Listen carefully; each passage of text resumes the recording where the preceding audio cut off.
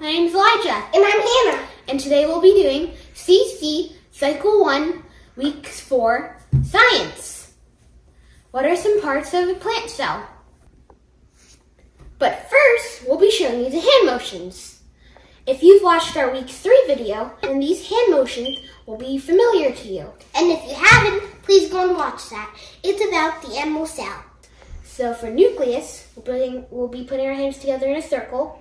For cytoplasm, we'll be pointing it to our eyes because we have sight. For vacuoles, you'll be like you're vacuuming.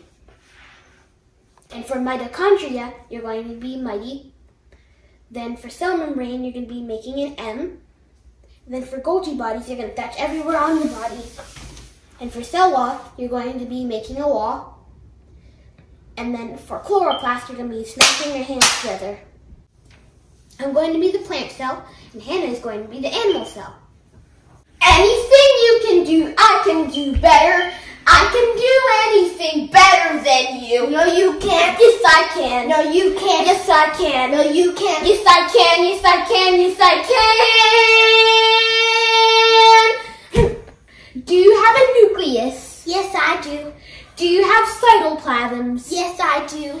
Do you have vacuoles? Yes, I do. Yes, I do. Yes, I do.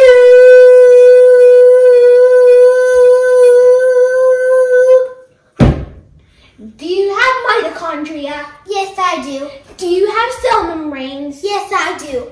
Do you have Golgi bodies? Yes, I do. Yes, I do. Yes, I do.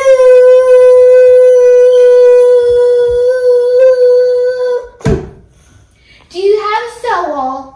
No, I don't. Do you have chloroplasts? No, I don't. No, you don't. No, you don't. No, you don't. Anything you can do, I can do better. I can do anything better than you. Bye.